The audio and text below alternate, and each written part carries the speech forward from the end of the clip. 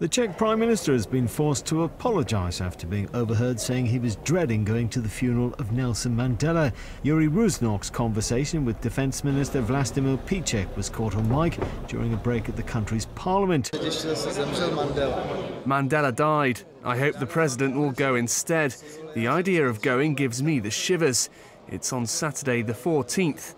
I have lunch and dinner plans too. I am dreading having to go there. I don't fancy going there at all. Then on the 19th they have to be in Brussels. It's far away. They expect me to go there using normal airlines. Píček tells them to go by special aircraft, but the PM asks who will pay for it. The Defence Minister says he will, but Rusnok is still not convinced. I just hope President Milos Zeman is eager to go somewhere and he will go instead. But I'm sure his doctors will tell him not to go. Jiri Rusnok has confirmed he will now be attending Mr. Mandela's funeral, along with more than 70 other world leaders.